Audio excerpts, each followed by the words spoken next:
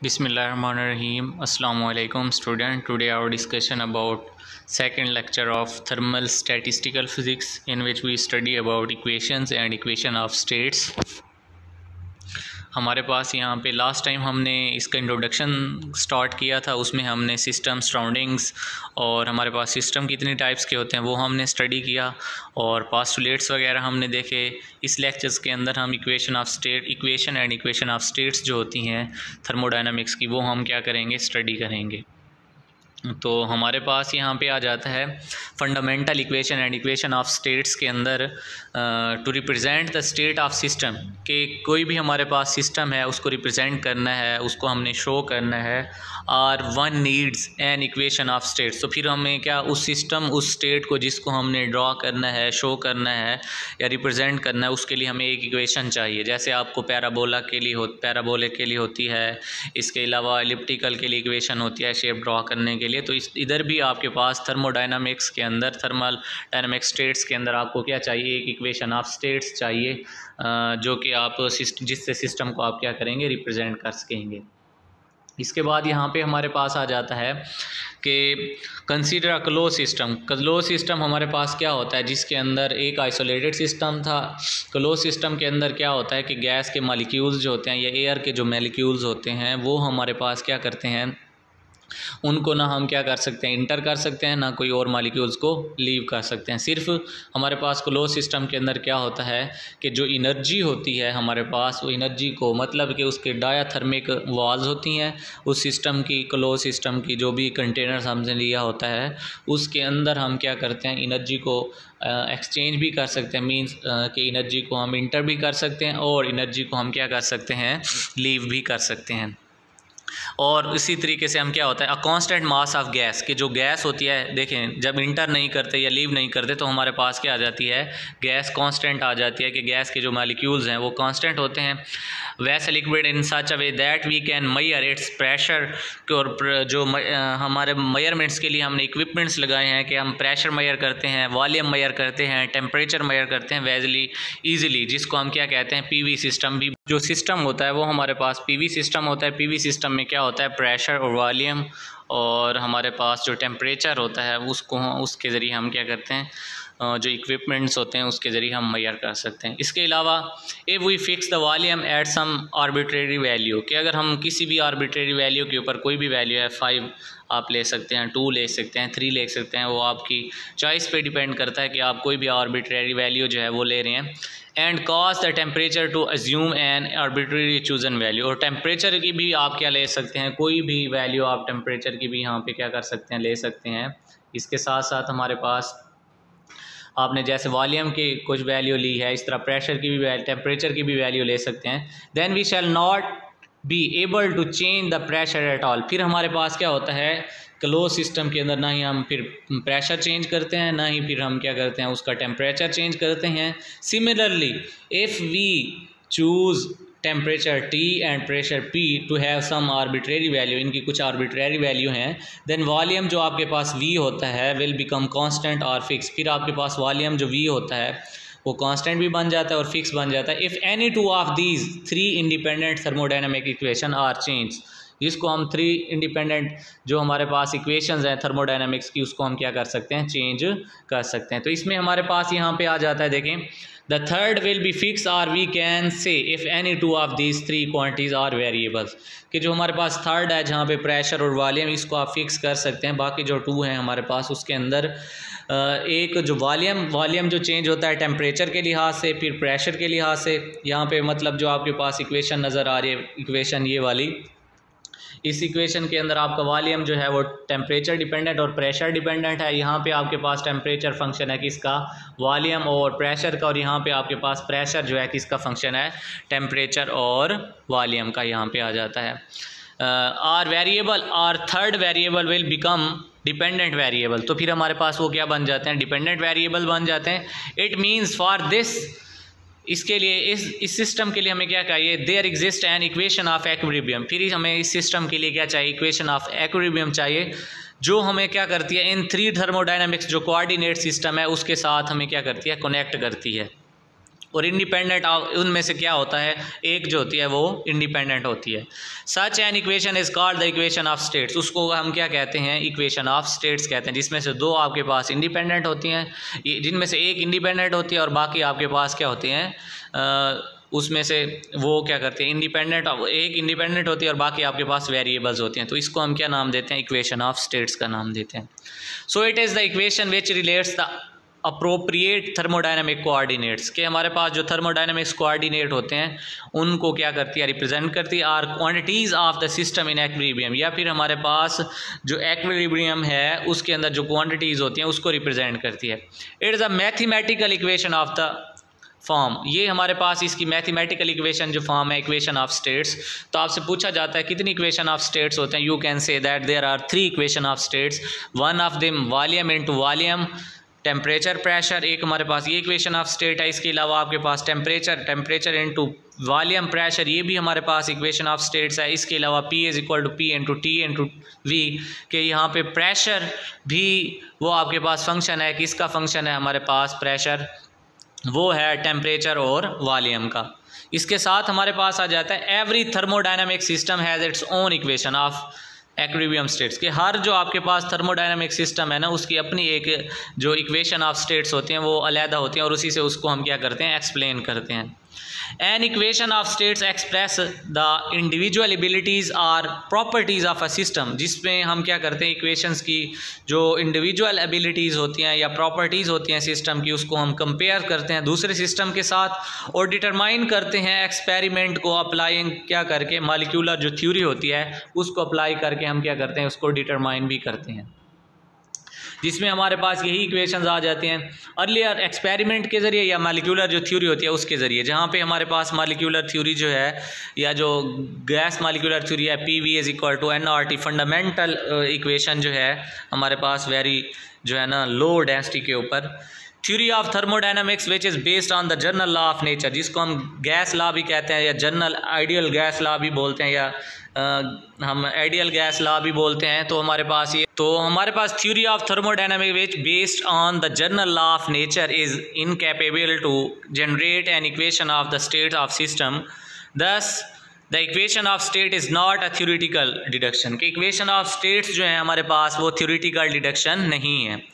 It expresses the result of experiments, के हमारे पास जो एक्सपेरिमेंट हैं उनके रिजल्ट्स को एक्सप्रेस करते हैं। जो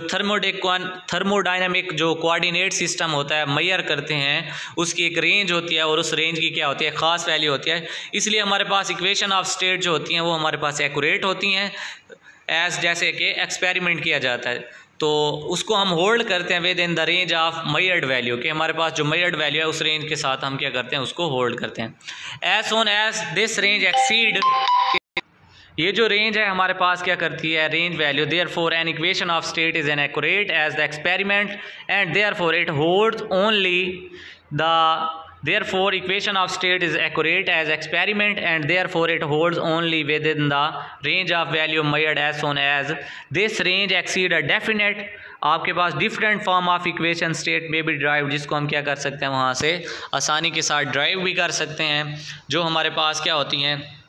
जहाँ पे इनको आसानी के साथ जैसे हम ड्राइव करते हैं तो हमारे पास आइडियल जो गैस लॉ है वो किसके इक्वल हो जाता है, PV is equal to nRT हो जाता है। यहाँ पे P हमारे पास प्रेशर है, V वॉल्यूम है, N नंबर ऑफ मॉलिक्यूल्स हैं, R यहाँ पे gas law general gas constant है और T हमारे पास क्या है, टेम्परेचर, जो कि क्या है यहाँ पे वेरी लो प्रेशर के ऊपर ये चीज़ हमारे पास ली गई है। तो इस इक्वेशन, ये मोस्ट इंपॉर्टेंट इक्वेशन है, वो कहता है शॉर्ट क्वेश्चन के अंदर write down the ideal gas law, या गैस जो इक्वेशंस है वो आप क्या कर सकते हैं, इसको एक्सप्लेन कर सकते हैं। तो आपके पास यहाँ से इस इक्वेशन में से कोई सी भी दो वैल्यू हों, आप थर्ड क्या कर सकते हैं, कैलकुलेट आसानी के साथ कर सकते हैं। कि आपके पास प्रेशर और वॉल्यूम है, नंबर ऑफ़ मॉलिक्यूल्स हैं, आप यहाँ पे क्या कर सकते हैं, टेम्परेचर कैलकुलेट कर सकते हैं, यहाँ पे वॉल्यूम कैलकुलेट कर सकते हैं इस इक्वेशन की मदद से, और यहाँ पे आप जनरल गैस कांस्टेंट तो कांस्टेंट होता है। If a system consisting of a gas, अगर आपके पास जो सिस्टम है वो गैस के ऊपर मुश्तमिल है जो कि क्या हो, वेरी लो प्रेशर के ऊपर हो, तो फिर हमारे पास P जो होता है वो वेरी लो होगा, तो डेंसिटी भी क्या होगी आपके पास, लो होगी। तो ये क्या बिहेव करेगा उस वक्त, ideal gas law, ideal gas जो क्या करेगी, बिहेव करेगी। इसके लिए हमारे पास इक्वेशन ऑफ स्टेट्स जो होगी गैस के लिए, वह वेसल सिस्टम के लिए, वो हमारे पास क्या बनेगी, PV is equal to NRT। ये क्या है, आइडियल के लिए, आइडियल केस के लिए, जहाँ पे हमारे पास n number of gas molecules है, R मोलर गैस कांस्टेंट है, और R की वैल्यू जो हमारे पास होती है जनरल गैस कांस्टेंट की, वो होती है हमारे पास 8.315 जूल पर मोल पर kelvin. We consider a molar volume V, molar volume हमारे पास क्या होती है कि V वॉल्यूम ओवर आपके पास टोटल नंबर ऑफ मॉलिक्यूल्स, जिसमें अब ये देखें हमारे पास वॉल्यूम था, उसी ऊपर वाली इक्वेशंस के अंदर हमने क्या किया, उसको मॉडिफाई किया है। तो हमने क्या कर दिया, वॉल्यूम की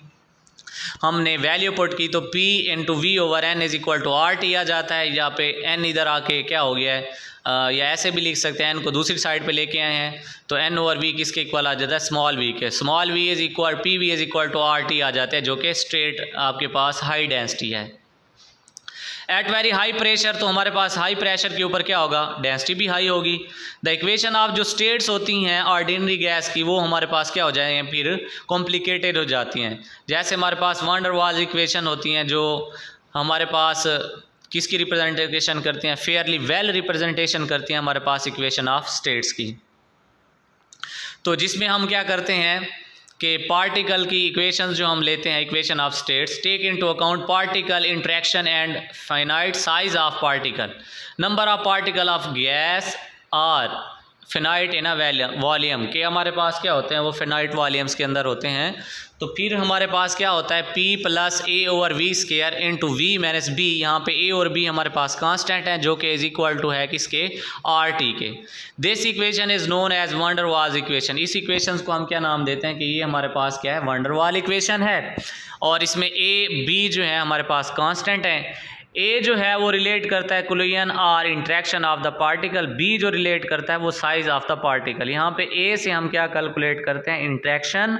या कोलिजन ऑफ पार्टिकल हम क्या करते हैं, देखते हैं, और हमारे पास जो B है वो हम पार्टिकल का साइज मेजर करते हैं। जबकि हमारे पास आइडियल गैस के अंदर A B जो होते हैं वो दोनों ज़ीरो होते हैं। आइडियल गैस के अंदर जो इंट्रैक्शन होती है या कोलिजन होती है, साइज़ जो होता है उसके साइज़ के मुतल्लिक B है, तो वो हमारे पास ज़ीरो होते हैं। तो क्या इक्वेशन बन जाती है, PV RT बन जाती है। थर्मोडायनामिक्स जो है ना वो कंसर्न जो करती है, इसमें मोस्ट इम्पोर्टेंट जो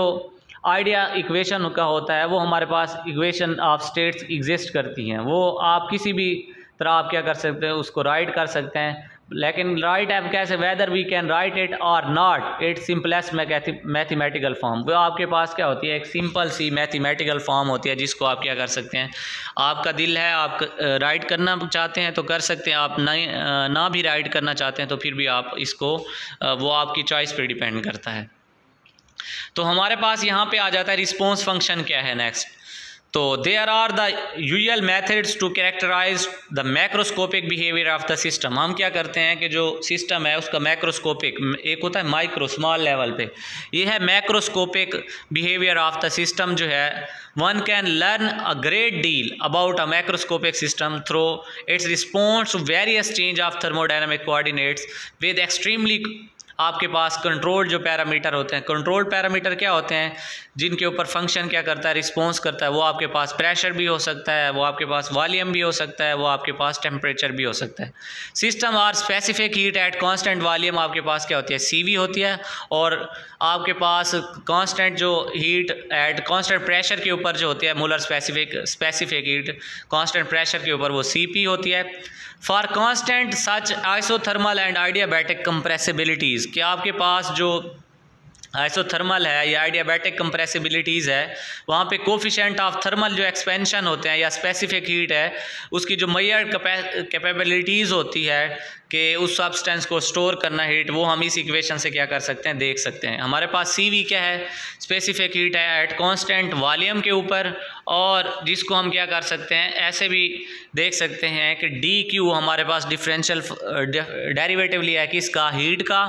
और जिसमें हमारे पास DT क्या है, टेम्परेचर है कांस्टेंट वॉल्यूम के ऊपर, और T को जब हम बाहर लेते हैं तो इसको ऐसे भी राइट कर सकते हैं कि पार्शियल S हमारे पास क्या होता है, एंट्रोपी होती है, और पार्शियल टी ये किसके साथ है इनटू वी वॉल्यूम। इसको ऐसे भी हम क्या कर सकते हैं, राइट कर सकते हैं।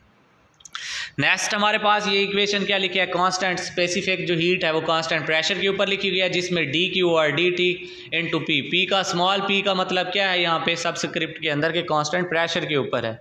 जहाँ पे हमारे पास temperature T into partial S over partial T into P आ जाता है। According to law of second law of thermodynamics, second law of thermodynamics में क्या होता है आपके पास